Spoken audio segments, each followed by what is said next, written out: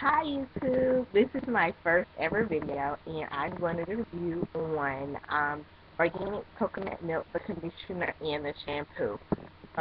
This is the shampoo, and this is the conditioner.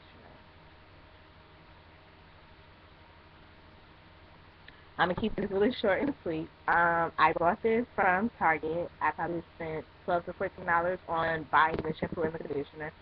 I love the way it smells. I love the way it feels when I wash my hair.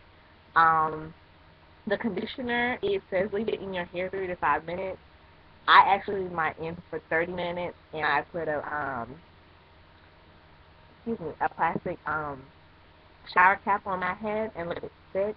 And when I do that, I notice I take the shower cap off and rinse the shampoo out. When I comb my hair, it's like the comb just glides through my hair. And there's no shedding, or I don't have like clumps of hair coming out. I wear a lot of weaves, and so when my hair is braided, I notice I do have a lot of shedding after washing it.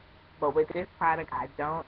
However, I can say that when I finish rinsing out the conditioner, my hair feels gritty, like it's like there was no moisture. So I do have to use jojoba oil on my hair, which I don't mind. But outside of that, these are some great products.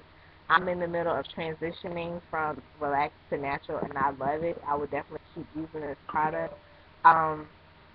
Overall, I would give the Organix coconut milk and conditioner 2 thumbs up, and I suggest you all buy it. They also do have 2 different other kinds. They have a Brazilian keratin, which comes in a keratin, sorry, which comes in a brown bottle, and then they have um, a Moroccan shampoo and conditioner, which comes in uh, like a blue bottle.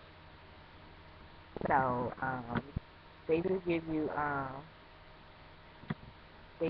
options, but I love the products, and like I said, I would suggest them. Those are my opinions. Thanks for listening, and hopefully I helped someone out who needed an opinion on this product. Thank you for watching my video.